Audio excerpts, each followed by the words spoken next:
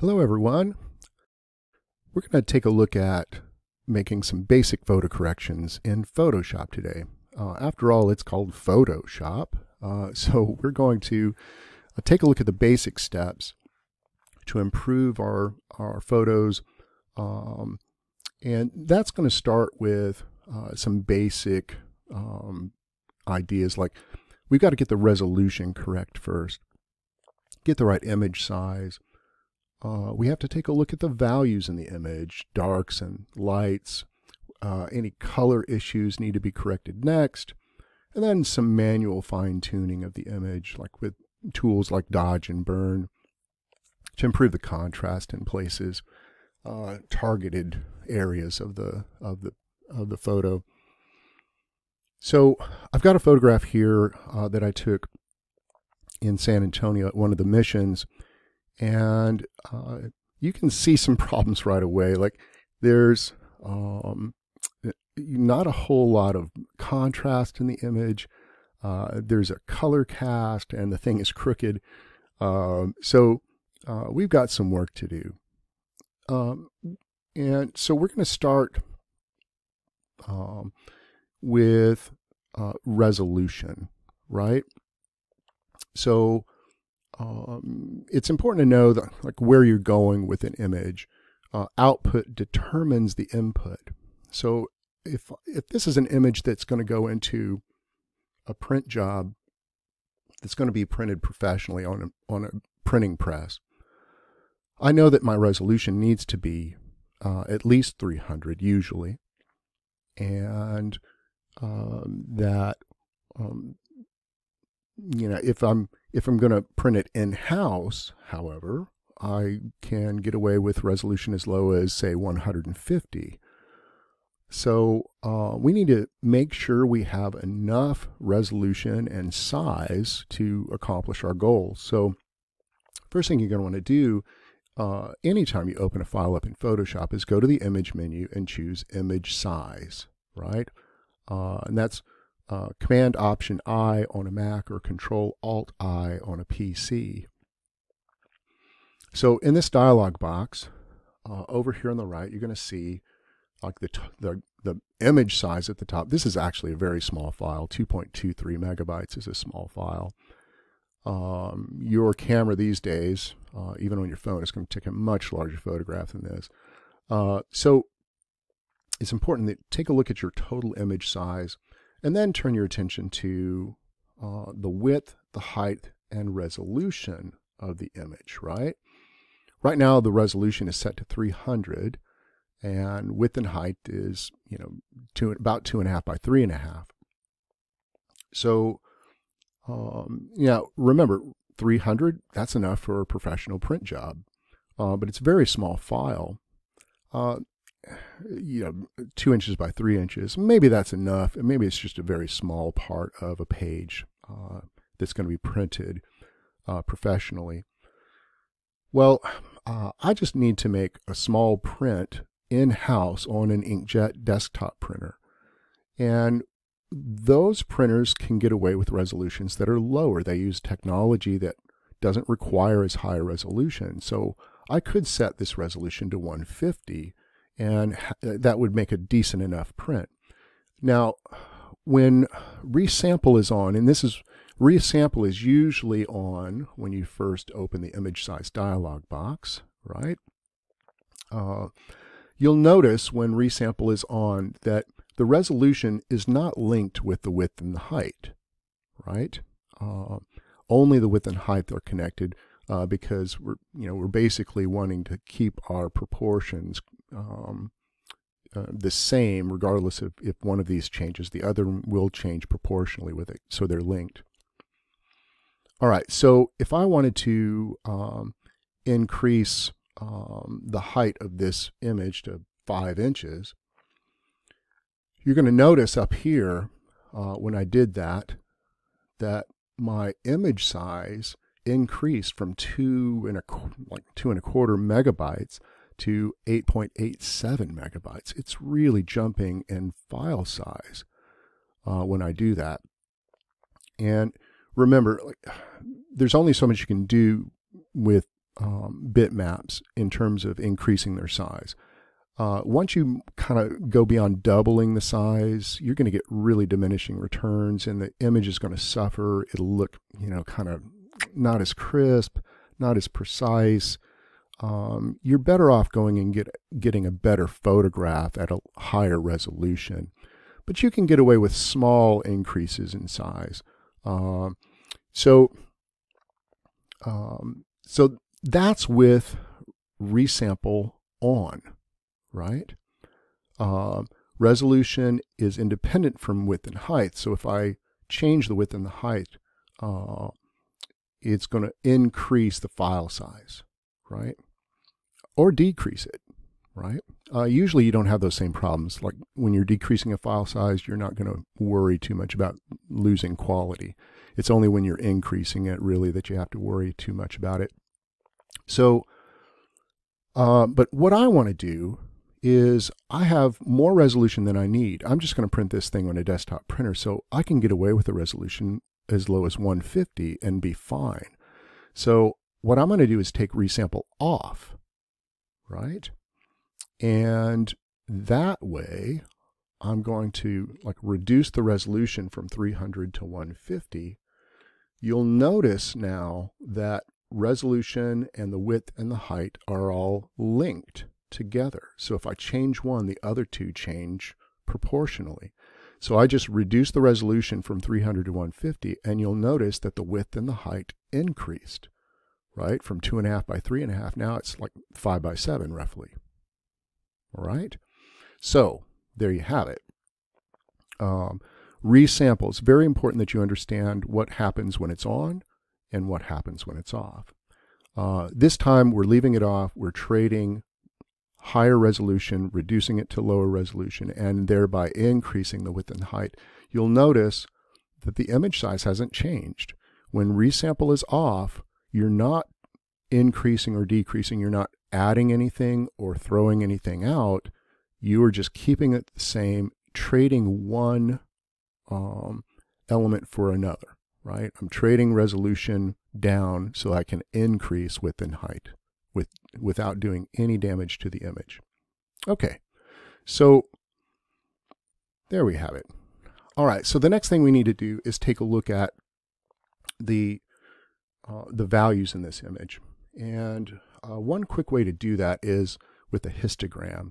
If you go to the window menu, you can click on histogram, and you'll see a graph of all the values and colors in this image.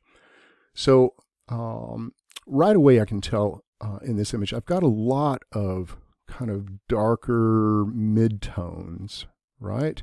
And very few highlights.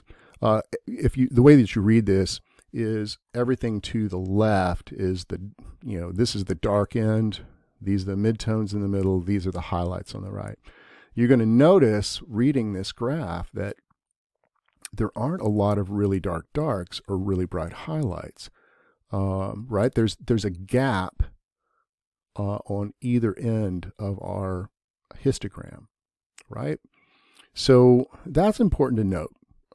That's something we're going to have to correct, because normally with photographs you want them to have a wider range of values, dark darks, bright highlights, just the right amount of midtones in between. So that's something we're going to have to fix, the values in the image. All right, so now that we kind of have an idea of what's going on here, I want to make sure that I'm not making changes to anything unnecessary. And in this case, the crop on this thing is awful, so we're going to have to fix that first. So you hit the C key on the keyboard. That's a shortcut for the crop tool. And you'll see a bounding box show up around your image. And you can click on these like sides and corners to adjust the crop. Now, this is really important. If you want to rotate the thing, you bring your cursor outside of that crop box, and your cursor will turn into a rotation symbol. And then you can click and drag, and you'll see the grid shows up, and you can kind of align your crop tool, your crop box to your photograph, right? So I'm just adjusting the sides and the corners until it's nice and even. There are tools up in the property bar at the top that'll help you too. Like there's a straighten option, like there's a tool that you can click and drag to straighten things. You can set a ratio, right? Certain dimensions, or you can type in exactly what dimensions you need it to be. If you wanted this to be exactly 4:6, you could type those dimensions in. So that you've got options up there too. One nice thing about the crop box is it uses the rule of thirds. So if you're ever like concerned about compositional issues, you can get the crop tool out and just kind of click on the image and see if your focal point is at one of those intersecting thirds. It can be really handy.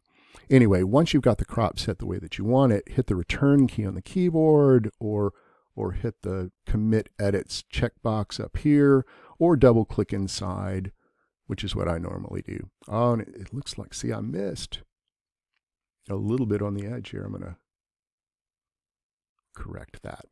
There we go. Oh, and I got it a little more on the bottom too. You have to really have good eyes to do this stuff. My eyesight's going. Okay, there you have it. So it's cropped up, it's looking better. Okay, so we need to turn our attention to getting the values in the image right. A lot of adjustments can be made in the image menu in Photoshop, image adjustments, and there's a whole list of adjustments that you can use to improve an image. Brightness, contrast, levels, curves, exposure, color corrections, specialty things like inverting, posterizing threshold, etc. All sorts of things that can help you achieve the look that you want for this photograph. The problem is when you do that here in the image menu for adjustments, you're making a permanent change to the actual pixels. And so if we're trying to do less harm to the image, and essentially keeping our options open, what I'd like you to do instead is try to use adjustment layer. So you go to the bottom of the layers panel, and there's an adjustments button down here, and I can choose a lot of those same adjustment options are here as a layer instead of a permanent change to the pixels.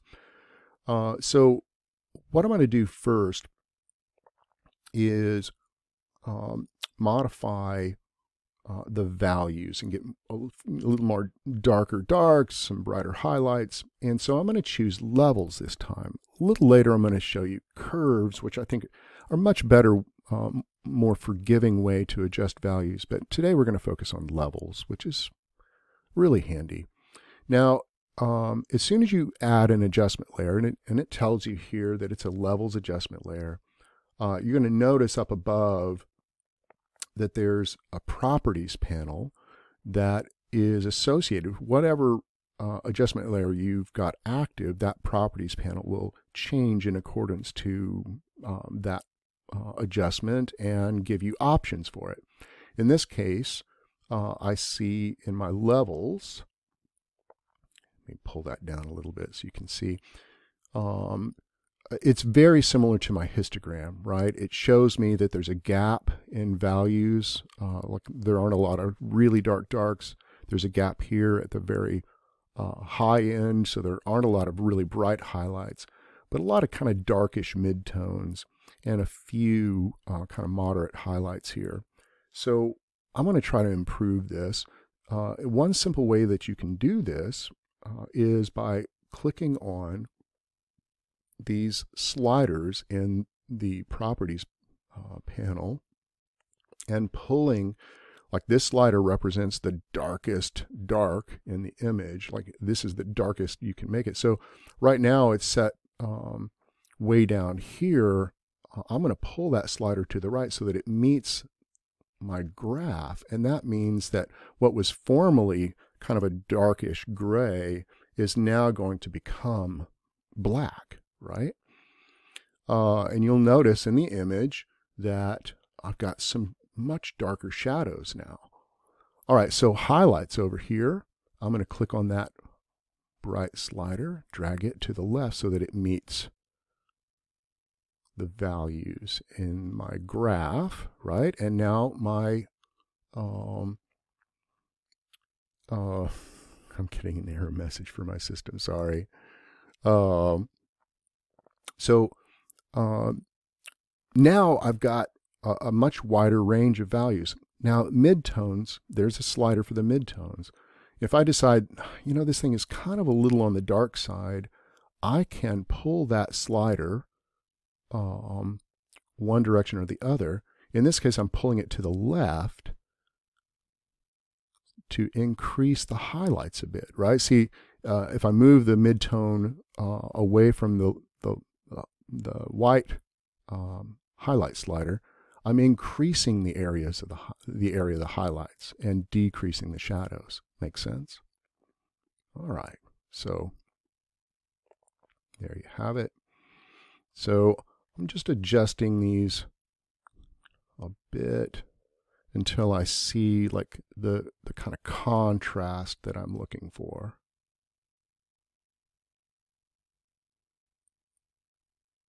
Okay. A few more highlights will help. Okay, so there you go. Now I have an adjustment layer where I'm increasing the contrast in the image, pushing the darks darker, the highlights brighter. Okay, so let's take a quick break, and in part 2, we're going to turn our attention to getting that color just right. Okay, so more in a moment.